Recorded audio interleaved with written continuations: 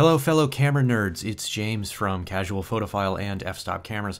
We just released a new shirt in the f-stop cameras shop which celebrates the Pentax 6.7, and it got me thinking about the time that I wrote an article about the Pentax 6.7 back in 2020. Now that article is a pretty good review of the Pentax 6.7, so I thought I would add it to the Casual Photophile TLDR show, which is a podcast and YouTube show where we sort of read to you articles from Casual Photophile so that you can enjoy them on your commute or when you're developing film or whatever the case might be. So if you love the Pentax 6.7, I hope you enjoyed this review, and please check out the new shirt at fstopcameras.com. I will put a link to that in the show notes.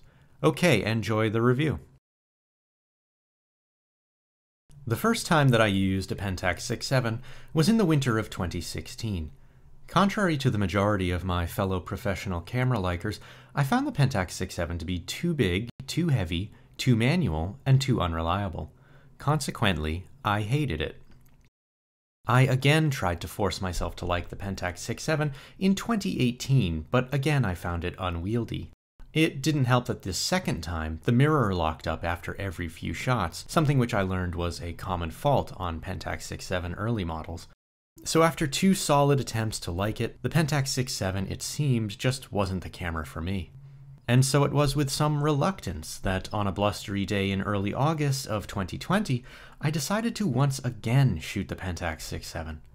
I walked out my door with the incongruous wooden handle of the 6.7 twisting my wrist inexorably earthward, lowered myself onto the seat of my borderline geriatric BMW, twisted the key to awaken the reluctant burble of exhaust, and began the drive to the city. The distant sky to the north was dominated by clouds, gray and ominous. On the seat next to me sat the geometric metal bulk of the Pentax 6.7. At just under 5 pounds, the camera would be heavy enough to set off the passenger seatbelt warning chime of a more modern car, and the absence of alarm noise added itself to my long mental list of the joys of old vehicles. My mind wandered during the monotonous drive northward. Of particular dominance was the realization that this would be the first time I'd visited the city to shoot photos since the onset of the coronavirus pandemic more than 5 months earlier. I felt the creep of stress and sadness and stamped the accelerator. The car was too old to stream music from my iPhone, but if it could, Katsuhiro Hayashi's Outride a Crisis might have been appropriate. The Pentax 6.7 was loaded with an unusual film, expired in the year 2002, and gifted to me by my friend and fellow Casual Photophile writer Cheyenne Morrison. The roll of Agfa Color Ultra 50 had reportedly been cold stored since new, and Cheyenne advised me to expose it as if it were still 2002. I believed him and took his advice, setting my light meter to 50 ISO, even if conditioned experience told me to expect imperfect or useless photos from this ancient, expired film. Still, I mused, if I didn't like the uncertainty and the challenge, or should I say suffering, I'd not be shooting film cameras in 2020. In the Seaport district of Boston, there's an enormous asphalt-covered pier known as the Fish Pier, which was first constructed in 1910. Running the length of the pier are a pair of identical low-slung buildings which house numerous fish-related businesses. That's quite the phrase, fish-related business. At the end of the pier, in pride of place, there's a stout building containing the New England Fish Exchange, which historically held fish auctions, but which now serves as a conference center. This is where I parked after my half-hour drive to the city, and it's where I shot the first photos in my most recent attempt to fall in love with, or to appreciate, or to understand, or to respect, or maybe even just to tolerate the Pentax 6.7. But before we get too much further, let's answer the question, what is the Pentax 6.7? Loved by many and recognized on site by most photo geeks today, the Pentax 6.7 is a legendary camera. But if you're new or have simply missed the crest of the 6.7 popularity wave, these few brief paragraphs will bring you up to speed. The Pentax 6.7 is a single-lens reflex medium format film camera first introduced in 1969 and produced in 4 iterations until it was discontinued in, are you ready for this date? 2009. Wow.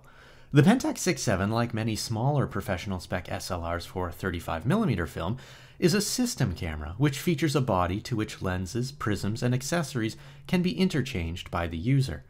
The typical Pentax 6.7 kit features a standard lens, around 105mm, a viewing prism which could be an eye level, waist level, or metering head prism, and a big honkin' wooden handle which can be removed or placed on either side of the body. The camera uses 120 film and exposes images on a 6x7 centimeter area, hence the name.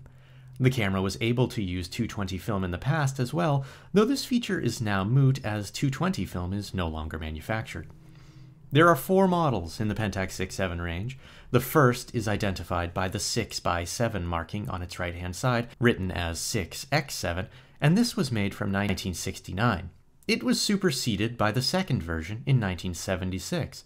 This improved model is also marked 6x7. It featured a mirror lockup function, and this is the easiest way to identify it by the sliding switch on the right-hand side just behind the lens mount, which locks the mirror up prior to firing the shutter, thus eliminating mirror slap vibration for low light and long exposure shooting. The third version of the Pentax 6.7 was introduced in 1989. Though virtually unchanged in specification from the previous model, it does show minor cosmetic updates, including new branding. As opposed to the earlier 6x7, this third version is marked simply 6.7. The third version of the Pentax 6.7 is compatible with all previous model accessories, lenses, and prisms. The greatest improvement in the third version, besides some reliability fixes which we will touch upon later in the article, was the improved metering prism, which swapped the old CDS cell for the more responsive silicone photodiode. Metering range between all 3 versions remained identical. The fourth and final iteration, the Pentax 6.7 II, was released in 1998, and it is easily the most capable of the bunch. Major improvements include a rigid right-hand grip to supplement the optional left-hand grip of earlier models, inclusion of a modern Pentax 5P flash connector, improved long exposure capability, and an LCD panel to display ISO, film frames, battery status, shutter status, and flash status. The 6.7 II also brought other minor improvements to the range, including a self-timer and a multiple exposure mode. But beyond all of these improvements, the greatest functional improvement which the 6.7 II brought is certainly the AE finder, which allows us to shoot in aperture priority semi-auto exposure mode. This advanced finder also allows 3 metering modes: center-weighted, spot, and multi-segment metering. In addition, the AE Finder displays pertinent info such as shutter speed, aperture, metering mode, exposure compensation setting, and flash status, as well as displaying all of this information via LEDs as opposed to the earlier camera's needle system. The Pentax 6.7 II's AE Finder is not compatible with earlier Pentax 6.7 models, and the 6.7 II is not backward compatible with metering prisms from earlier cameras. Now, all 4 of these models have reliability issues. As touched upon, I've owned and tried to love quite a few Pentax 6.7s, and most of them have needed repair. Mirror lockup issues, film transport issues, battery drain issues. The Pentax 6.7 has given me fits every time I've used it. Because of this, the 6.7 has been a camera which, for years, I've struggled to recommend to would-be photographers. These reliability issues are also a big part of why this review has taken me 4 years to put together. Bearing all this in mind, and in preparation for this article, I reached out to Eric Hendrickson, who is arguably the foremost authority on Pentax camera repairs in the United States. He's been servicing Pentax equipment since 1969, incidentally the same year that the 6.7 debuted, first as an employee of Honeywell Inc., and then Asahi Optical Co., and finally with Pentax Corporation.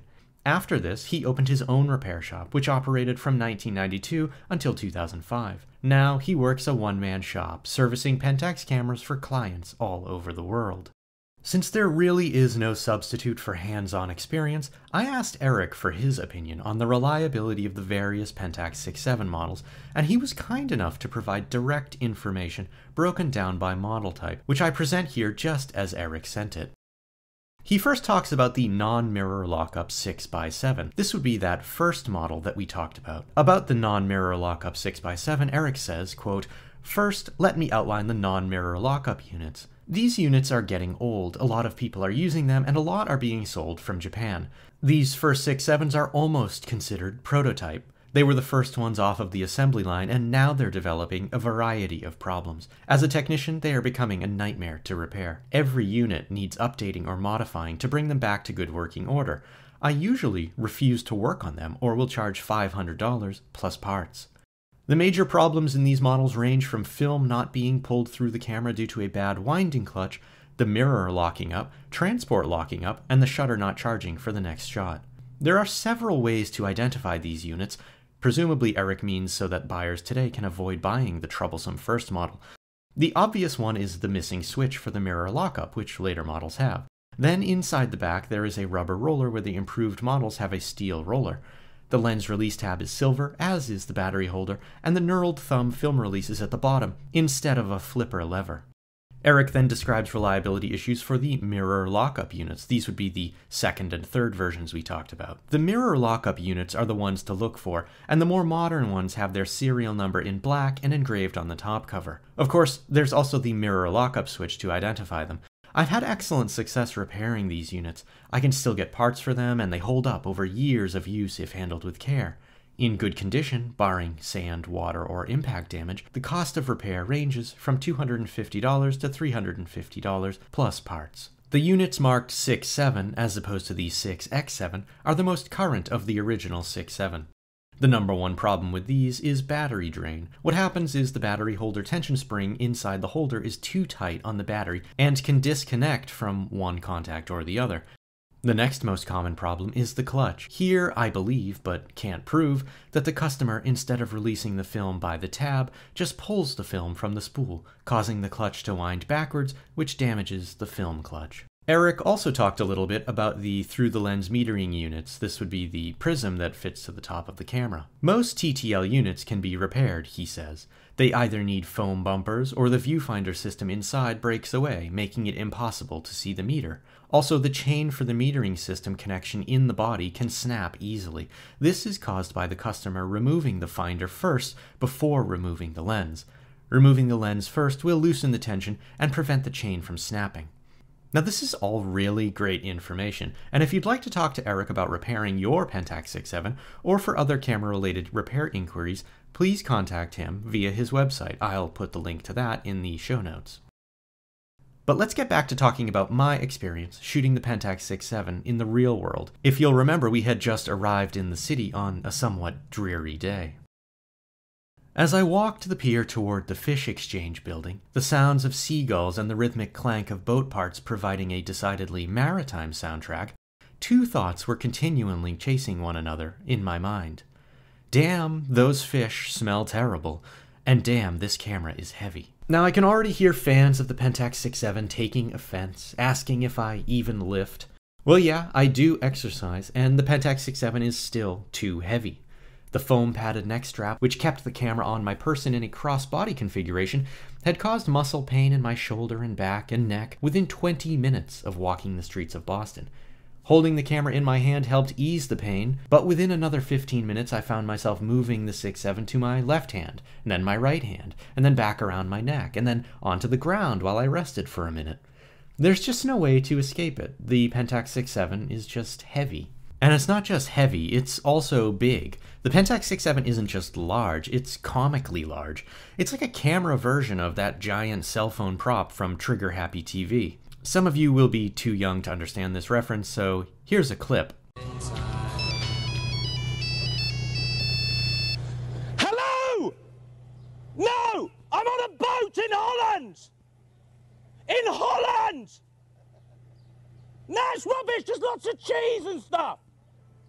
Yeah, I can't talk! Yes! Yeah, okay, see you! Ciao! The 6.7's mimicry of the standard 35mm SLR design makes its sheer enormity even funnier.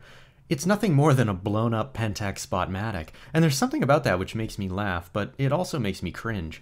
Like the conspicuous giant cell phone in that reference sketch comedy show, the Pentax 6.7 gets way too much attention. There's no way to use this camera surreptitiously, and even if we're not necessarily using the 6.7 as a street photography camera, its visibility still impacts photos. Landscapes in the city were plagued by wide-eyed passersby staring blankly into the lens. It doesn't necessarily ruin a shot, but it certainly breaks the fourth wall. Mirror slap, in keeping with the theme, is thunderous. Releasing the shutter of the Pentax 6.7 is sure to elicit a few glances from the folk around you. When I use it to take pictures of my kids, they actually flinch. When I brought the camera out to shoot some family photos at Christmas time, my in-laws laughed at it. They said, "Are you sure that camera's big enough, Jim?"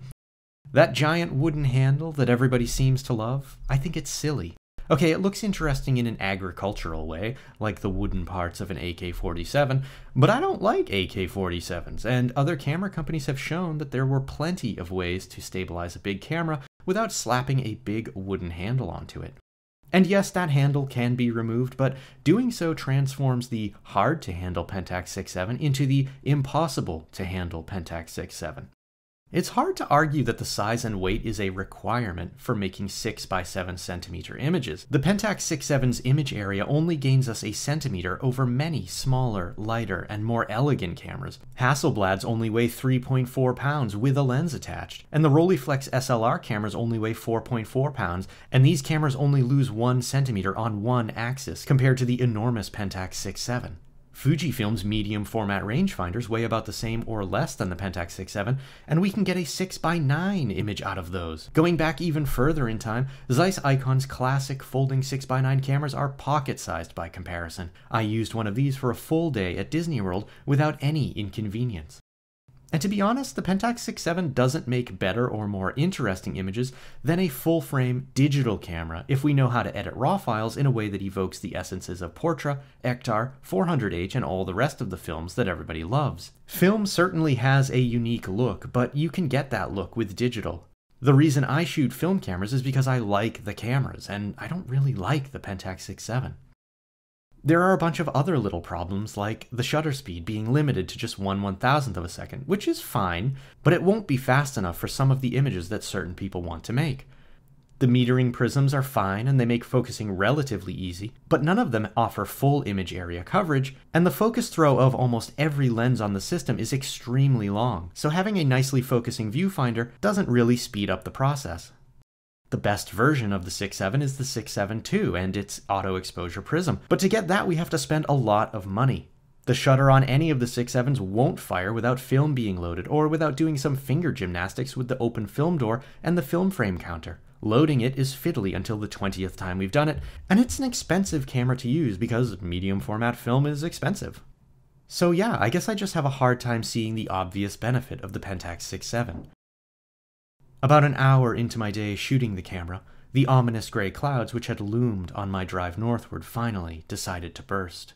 The first time that I'd gone out to shoot photos in 5 months, and there I was, getting soaked, sitting atop slick granite blocks perched above the lapping froth of a gray and black Boston harbor. I shot through the rest of the roll, my glasses fogged by the unseasonable cold, and my own breath directed inconveniently by the mask covering my mouth and nose. I finished exposing the expired Agfa color, and flinging the anchor of a camera onto my least achy shoulder, I began the 20-minute walk back to the car. I'd shoot the Fuji Neopan film that I'd also brought some other time. It was, by the standards of earlier days, a failure of a photo trip, but this was 2020. If it sounds like I hate the Pentax 6.7, that's not quite true. I don't really hate it. I find it slow to use, hard to hold, a bit clumsy, and kind of ridiculous. And I have other medium format cameras which I'd choose to use every time over the Pentax 6.7. But my not getting along with the Pentax 6.7 has just as much to do with the way that I engage with photography as it does with the camera itself. I take pictures while out and about. I take pictures of my family and kids when we're doing activities. I walk around and look for interesting light, and I like to stay out for a long period of time when I get the chance to shoot. The Pentax 6.7's weight and size make it a poor choice for any of these types of photography. Now, if I were a studio shooter, or someone making photos of models with controlled light in a controlled environment, where a tripod is always handy, the Pentax 6.7 would make a lot more sense. If I were a dedicated landscape shooter, it might fit better as well. A friend of mine uses his 6.7 in these ways and makes beautiful photos with it effortlessly, but I'm just not that photographer. All of these negatives noted, there is admittedly one area in which the 6.7 is truly phenomenal and possibly unbeaten by other medium format camera systems. In this area, it's the best camera that I've owned, and it's the one factor that comes closest to changing the way I feel about the Pentax 6.7. I'm of course talking about the 6.7's lenses. The Pentax 6.7's lenses are simply fantastic in every way. Every single lens that I've used for the system produces stunning results. They're smooth to focus, if not extremely long to focus, impeccably built, finished beautifully, and the SMC coatings do their job amazingly. Their optical performance is second to none. I truly love the lenses that I've used with the Pentax 6.7, and there are quite a few lenses available. From an extreme wide angle of 35mm up to an astounding 1000mm, there are fisheye lenses, aspherical element lenses, ED lenses, macro lenses, and zoom lenses. The Pentax 6.7 lens system is one of the only medium format camera systems which can truly go head to head with pro-spec 35mm systems. So if glass is the ultimate measure of whether or not a camera is good, and for a lot of people that is the ultimate measure, the Pentax 6.7 is certainly very good. It's possibly even ideal, even if it's less than ideal for me in plenty of other ways. So my final thoughts on the Pentax 6.7, it's a very good system camera, it's just not my kind of camera. I prefer small cameras, I prefer semi-auto exposure and exposure compensation, and only the 6.7 II offers that, and I'm not rich. I can't afford to shoot the volume of images I want to make on 120 film, so I'm kind of just not a big 120 film guy. I'm also frail and pathetic, apparently, and my neck hurts from using the 6.7 in the way that I use cameras. It's just too damn big for me. That said, I do genuinely enjoy a lot of the images that I've made with the Pentax 6.7 over the years, and I personally know plenty of photographers who make amazing work with their Pentax 6.7s. Maybe I'm just not there yet. Maybe another couple of years of shooting the 6.7 will convert me into a fan. Maybe a few more years of weightlifting will help. If those things happen, and if my relationship with this camera changes at any time in the future, I'll be sure to let you all know. Many thanks for listening to this reading of my Pentax 6.7 review. Like I said, if you enjoyed the Pentax 6.7, I hope you enjoyed this article, and I hope you'll check out the new shirt that we released celebrating the Pentax 6.7 in the shop at fstopcameras.com. Once again, the links to that will be in the show notes. You'll also find links to the Casual Photophile socials and links to my social channels as well. If you did enjoy this, please like the video and subscribe so that you don't miss the next one. I hope you have a great day, happy shooting out there, and we will catch you in the next one.